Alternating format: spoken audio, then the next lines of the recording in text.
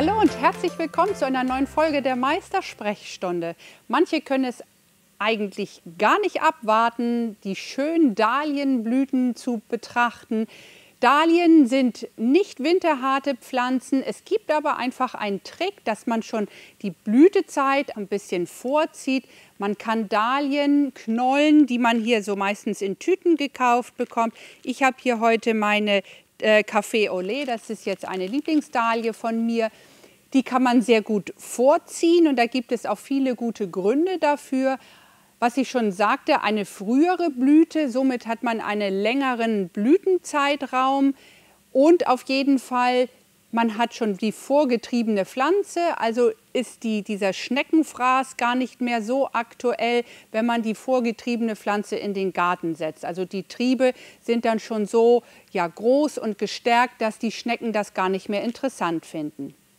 Der Zeitpunkt zum Vorziehen von Dahlien wäre so ab März herum. Auf jeden Fall sollte man aber die gepflanzte Knolle, die dann in dem Topf steht, kühl stellen, also nicht zu warm. Wenn man sie dann so über 15 Grad stellt, dann bekommt man so sehr hellgrüne, eher sehr saftige, sehr wasseranteilhaltige Triebe, die nicht so standstabil sind. Und das ist eigentlich nicht so gewünscht. Deswegen die perfekte Temperatur wäre um die 10 Grad. Es soll aber sehr, sehr hell sein, weil sie brauchen eben das Sonnenlicht, um halt den Anreiz zu bekommen, zu treiben.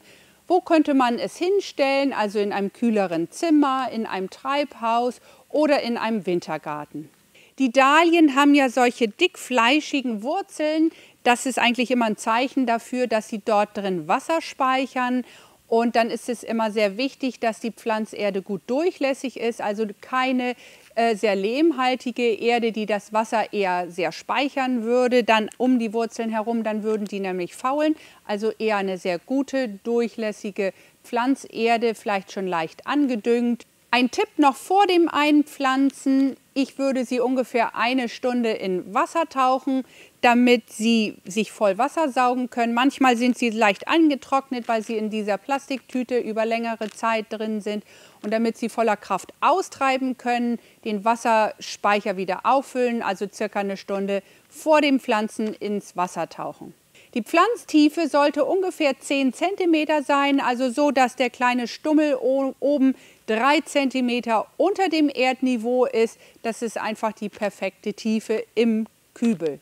Auch im späteren Verlauf sollte man relativ wenig gießen. Man sollte darauf achten, dass die Erde nicht vollständig durchtrocknet, aber nicht zu viel gießen, weil sie ja ihren Wasserspeicher gleich mitgebracht haben. Wie groß sollte der Kübel sein? Es ist oft angegeben, wie groß die Dahlie wird. Also diese Dahlie wird ungefähr 1 Meter, also 80 cm bis 1 Meter. Und dann sollte der Kübel halb so groß in Zentimeter sein, also 40 bis 50 Zentimeter wäre da optimal. Wenn man dann die Pflanze eingepflanzt hat, mache ich das immer so, dass ich sie dann 3 bis 4 Wochen in Ruhe lasse.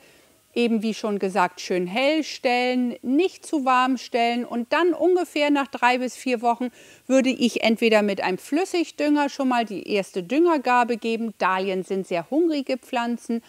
Oder man kann auch gut einen organischen Langzeitdünger verwenden. Und wenn die Pflanzen ausgetrieben sind und richtig kräftig sind, wäre Mitte Mai, also um die Eisheiligen herum, der ideale Zeitpunkt, die Dahlie ins Beet zu setzen. Ich bin auch schon öfter gefragt worden, Ruth, wie erkennt man oben und unten von so einer Knolle?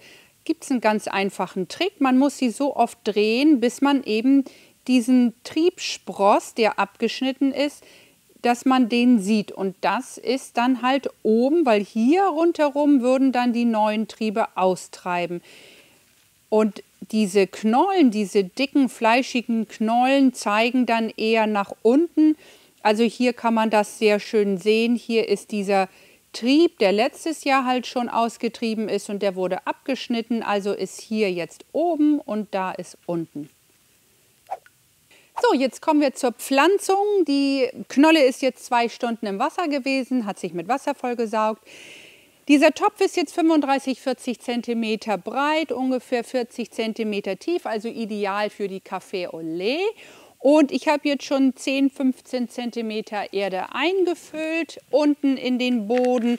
Ich habe auch gar keinen Blähton oder so eingefüllt, einfach, ja, die Pflanze bleibt ja nicht ewig drin. Also wir haben jetzt März und im Mai wird sie ja eh ausgepflanzt. Genau, ich achte da eh ein bisschen drauf, dass ich nicht zu viel gieße. So, dann setze ich sie rein. Ich hatte gesagt 10 cm ungefähr Tiefe und dieser abgeschnittene Spross ungefähr 3 cm unter dem Erdniveau. So, das sieht zwar jetzt noch ein bisschen nüchtern aus, aber da kommen bald die ersten Triebe. Ich mache das immer so, ich schmeiße den nicht weg, also dieses Namenetikett mit hübschem Bild. Ich stecke das einfach so an die Seite, dass ich dann immer weiß, welche Dahlie dort verpflanzt ist. Zur Finalisierung würde ich jetzt leicht einmal angießen.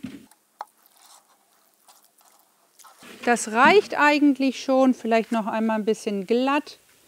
Das reicht fürs Erste. Und ich würde so jetzt nach 4 bis 5 Tagen noch mal gucken.